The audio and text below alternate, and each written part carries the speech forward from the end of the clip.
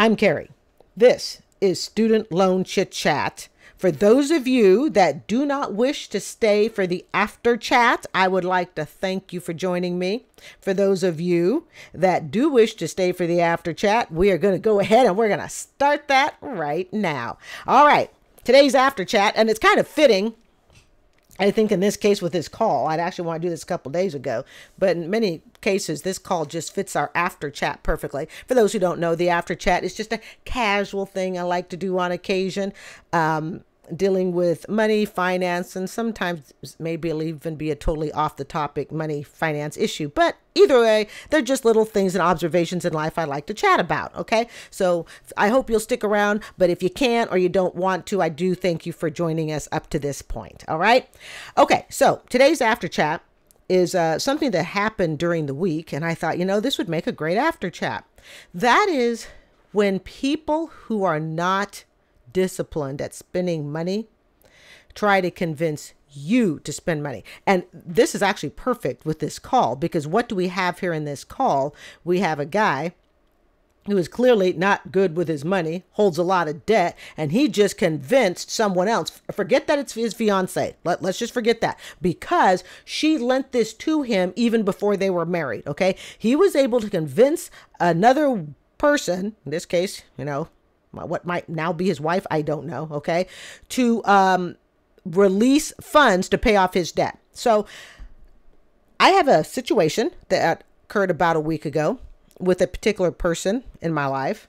She never watches this channel, so I'm not even worried about that, okay? But basically, this is somebody who really, really likes to go out and eat a lot. Okay, I don't mean eat a lot as in, they're overweight, not like that, but they like to spend a lot of money on food. They like to go to restaurants, and they like to, order their glass of wine or their fancy drink. All right, their steak meal or whatever it is, they like to go and eat out a lot. This particular person is very bad with money, does not have financial goals, and is actually way behind the 8 ball for someone her age. And I will not mention her age to further keep her anonymity. Okay.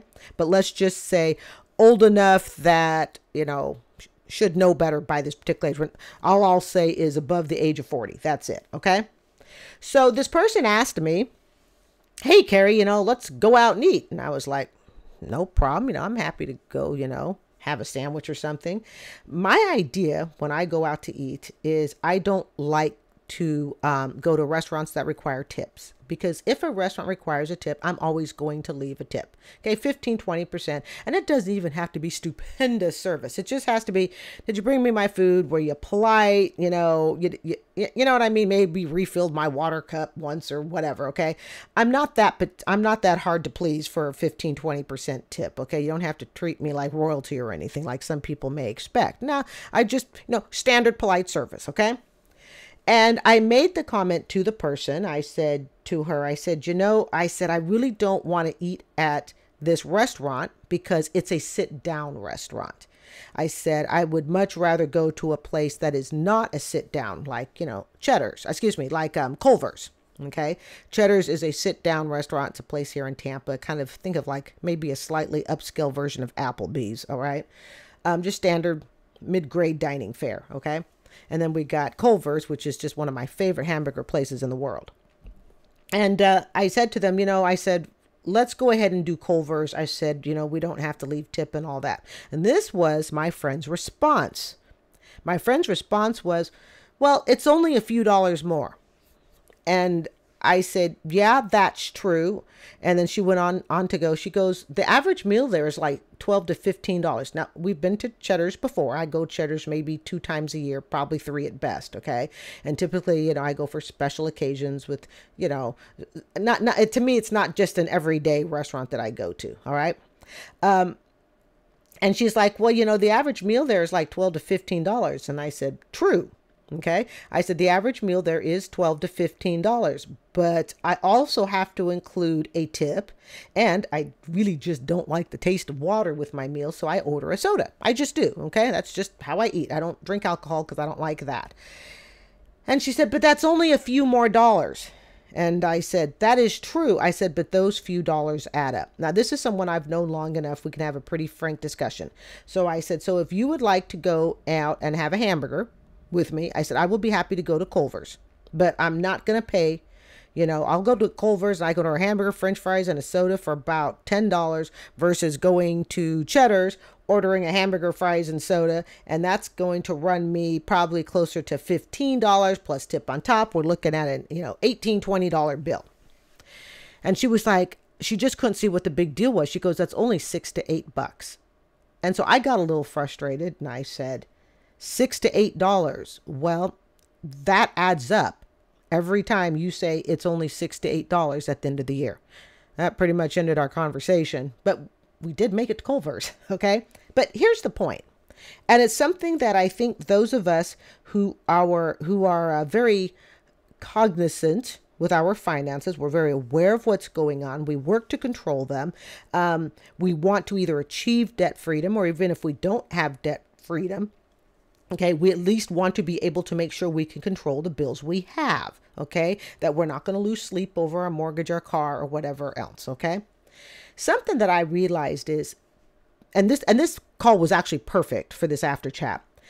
People who are not good with money, people who do not have an interest in saving money, tracking where it goes. And I admit I'm not the world's best tracker, but I'm good enough at it. I did manage to get debt free. Okay.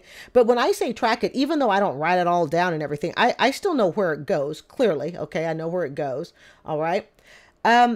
People who are not interested in those things will always be present to try to convince you that you shouldn't be interested in it either. And they will make comments like, oh, come on, it's not that much more.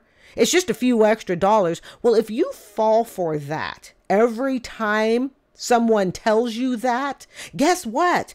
You're going to be $58,000 in a HELOC loan like this gal is, because somebody who is not good with money convinced you to not be good with your money because it fulfills their end agenda, and their end agenda is they want that immediate gratification. They want someone to do it with, and you can potentially be just the sucker to join them. Now, I know that kind of is a lot, right? But I know she got kind of frustrated because to her, it's just a $6 to $8 difference. And at one point, I actually broke it down to her. Like I said, this is someone I've known for a long time.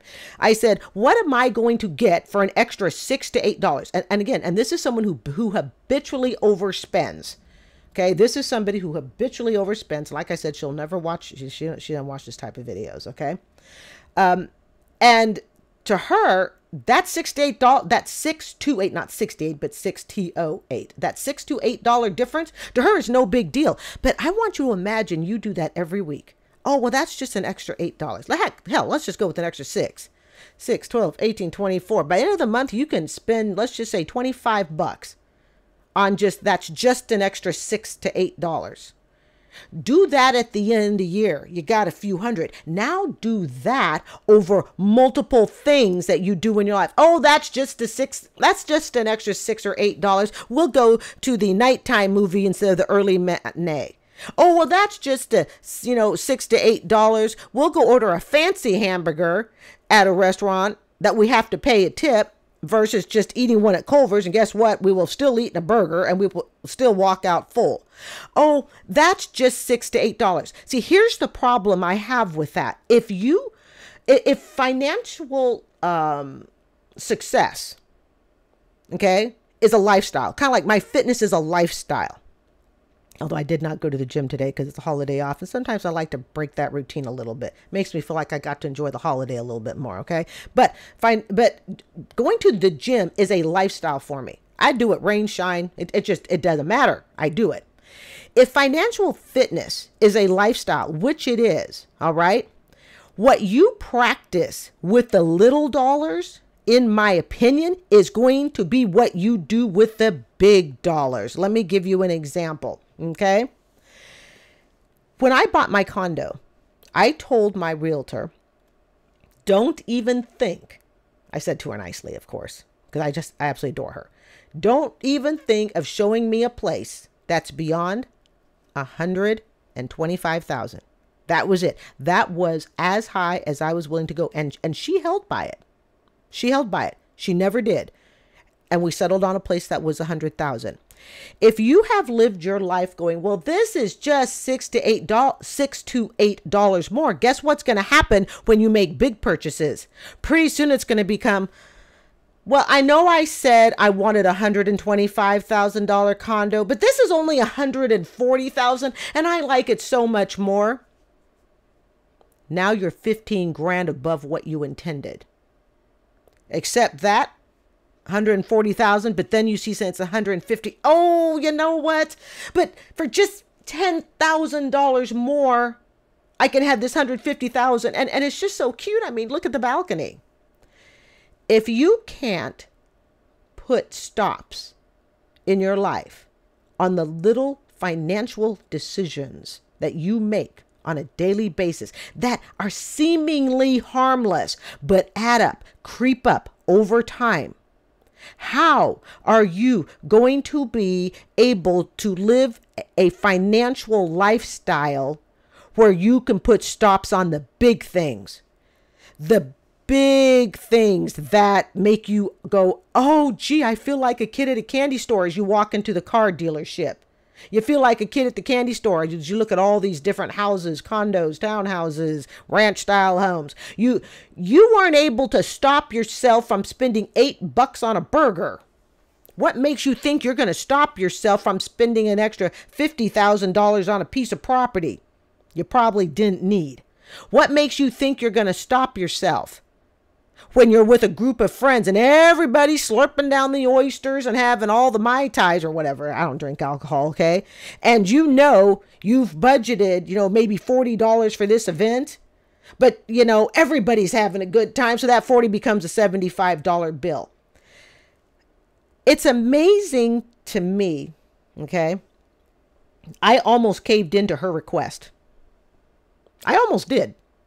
I was like, okay, Carrie, I'm afraid of coming off like a cheapskate. I'm afraid of coming, well, I won't say I'm afraid. That's the wrong word. Nobody wants to come off like a cheapskate, like you can't have a good time and you can't have a good party. And I almost gave in to that request. I almost did and thought, okay, you know what? I'll go ahead and do it this one time for her. And then I went, wait a minute. Let's time out this. Let's time out. And I realized, you know what? I'm allowing someone who has no savings account, who doesn't own property, who has more bills than they can count, who refuses to live below their means. Yes, this is all true. Okay? I'm going to cave into that. I'm going to get this person to convince me that I should spend an extra $8 so I can be in their company. I have a gal pal friend, another friend. She and I can have the best time together doing nothing but sitting in front of Wawa's on a cool, day in Florida. Okay. When we're not sweating to death, and we will shoot the breeze for an hour. She might be drinking her Pepsi. I'm drinking my Pepsi. One or both of us might have a little Wawa's pretzel. We've each spent less than $4 because you know what? We're there for each other's company. We're not there for the food. And what dawned on me is that people who are financially careless with their money, oftentimes the company comes second to whatever the actual event is that they want to attend. Have you ever known people like that? You ever known people like that? Okay. When I get together with my Pepsi friend, that's what I'll call her, my Pepsi friend. We get together at Wawa's. Okay. When I get together with her, we get together because we actually want to see each other. We don't give a crap if it's a Panera, Wawa's, Culver's, the middle of a mall, Barnes and Nobles. We're not there to spend the money to get that immediate reward. That's actually not why we're in each other's presence. We're gal pals because we want to see each other and we have things to discuss. And that's the purpose of getting together. So for both of us, I would never call her up and say, hey, let's go spend a whole bunch of money on dinner. Now, does that mean we don't ever have a nice dinner together? Sure. Rarely. Because really, we're both very financially conscious. We each have our financial goals. We want to adhere to those goals. We want to meet them. We want to create them. But this other gal that I know, the one that almost convinced me to give up an extra $6 or $8, doesn't have those same goals, doesn't have the same desire. And they're more than happy to try to convince you who has those financial goals that just this one time, okay, spend a little extra. But are they asking you to spend that extra because they want to be with you? Or are they asking you to spend that extra because there is something they really want to do? They want someone to do it with, and you're just the sucker to pay the extra to do it. This is why I said in this call, like I said, I didn't plan for this after chat to be with this particular call. I actually don't, for the most part, I don't determine after chats till after the original video is done, because sometimes I think a video will be 15 minutes. That turns out to be an hour. And it's like, okay, well, I'm too tired to do an after chat. So I don't really determine after chats until after the video is done. But it dawned on me that I almost fell into her trap of just $6 to $8. And I kind of got mad at myself because I was like, dang, she almost got you to give it up. I told her I wasn't going. I said, I'm not going to do cheddars. I said, and it doesn't mean I won't ever do it. I have friends that I'll go to Bonefish Grill with. Okay. It's a group of 2 of us. Actually, it's 3 of us. Okay. 2 of my gal pals. And we are like family to each other. And when we go, it is a big event. It is a big deal. Okay. Heck, I'll up that bill to about $25. I think we do that probably about 4 times a year. That is a big event because the 3 of us, we're like family to each other, and it's our chance. We literally go around the table. Your turn, your turn, your turn. What's going on in each of your lives? Okay. It's about us getting together as friends. Okay. But the food still remains second. But because we are like family to each other, and we're very, very close to each other as family members, we like to kind of kick it up a little. Okay. That's different. That to me is special occasion. But just an everyday, hey, let's go grab a burger up the street, and you want to go to the place that's going to cost us $18 to eat a burger, and we could just go to Culver's and do it for $10. That's like 2 meals for the price of one. Okay? I could eat twice out on $18. For $18, I could provide myself, 4 nights of dinner at home. Cook up a good macaroni and cheese, or make a nice, I don't know, chili. All right? Whatnot. Don't allow people who don't care about their finances to take your finances and tank them. And that's what I realized I almost did. And again, somebody who really doesn't care about money would go, Jesus, this is all over $8. It's not that it's over $8. You're missing it if you think that's what this is about. It's not over the $8. It's over understanding that as I have a fitness lifestyle, I also live a financial lifestyle. A fitness lifestyle is met for me because I work out 5 days a week. I used to work out 6, but I am getting a little older, and it's down to about 5 now. Okay. Sometimes 6, but it's basically down to 5 days a week, which is, 90-minute workouts pretty much each time. Okay. So well above average. But if somebody tried to convince me and say, oh, you know what? You only need to work out 4 days a week. It's okay. Work out 4 days a week. Well, but guess what happens? 4 days a week becomes 3 days a week, becomes 2 days a week, becomes, screw it. We won't work out at all. Well, that $8 that you just spent unnecessarily, that you didn't feel you were getting any reward for, okay? That's just in one meal. How many times are you going to spend an extra $6 or $8 in the rest of your life? In the other areas of your life? How many times are you going to say, it's not that big of a deal? Because that's literally what I was told. Oh, it's not that much. Sure, to someone who doesn't have financial acumen and doesn't care about where their money's going, it's not that much. But to those of us that understand that we have made financial mistakes in the past, we want to correct those mistakes. Well, much like fitness, we got to do it every day. We have to do it with every thought. Every time I use that credit card, yes, I do use my credit card for my 2% cash back, and I have no problem with it. Okay. But every time I, send money out the door, I am asking myself, what am I getting in return? And I figured out for $8 extra, I would be paying $3 for an overpriced soda and about $4 in tip, so to speak. And I said, that's not worth it. That is not worth it. So think about that when someone who is not as, I won't say financially careless, when you know people who really don't care about their money that much and they want you to go and spend your money to do something with them, ask yourself if you're really getting any value for that. If you find you're getting value for it, then great. Okay? Go ahead and spend it. That's a worthwhile extra expense. I get value. Even when we go to a slightly, I'm on my budget, okay? $25 for me is a lot for dinner, all right? For one person, you know, when I get together with my extended family and the three of us girls get together for about 3 hours and we chat, all of that stuff, I love it. That's wonderful, okay?